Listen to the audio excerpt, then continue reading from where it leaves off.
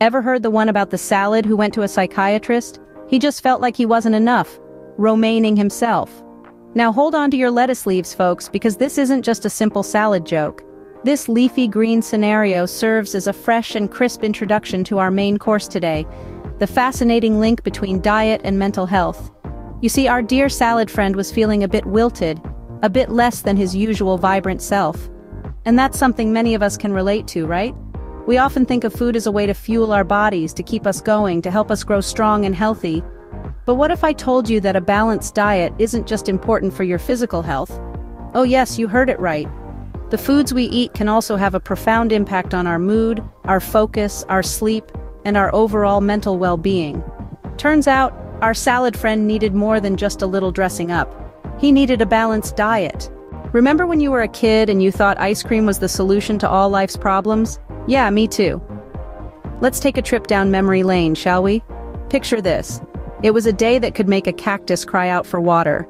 The kind of day when you're certain that the universe is conspiring against you.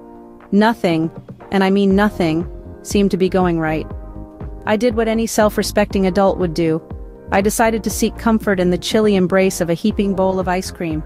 Now I don't mean a polite scoop or two. Oh no, we're talking about a full-on, no-holds-barred, spoon-to-tub binge. It was a moment of pure, frosty bliss, a sugar-laden sanctuary from the woes of the world. But alas, the sweet relief was short-lived.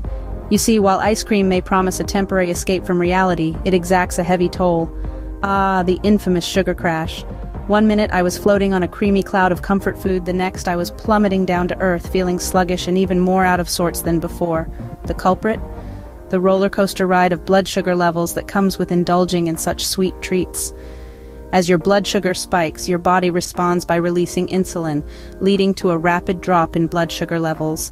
This sudden fall can leave you feeling tired, irritable, and even more stressed out than before. So what's the takeaway here?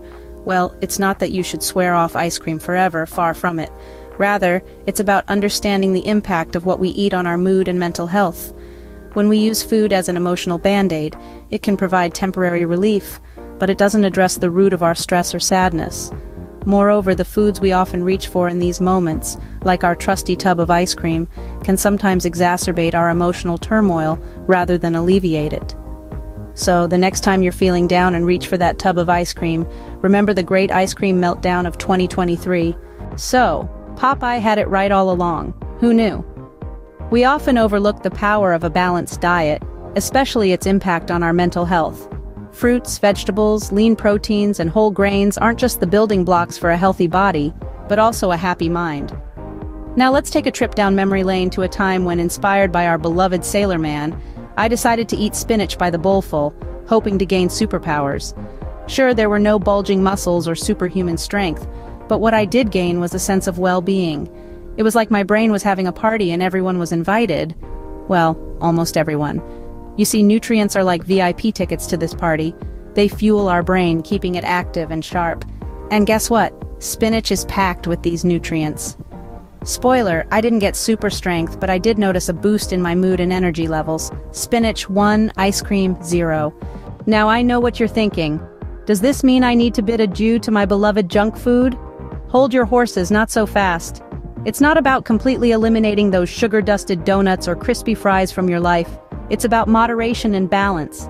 Think of it like a seesaw. Too much weight on one side and things go topsy-turvy. So yes, occasional treats are okay, but it's essential to keep the main focus on nourishing foods. Think vibrant fruits, crunchy vegetables, lean proteins, and whole grains.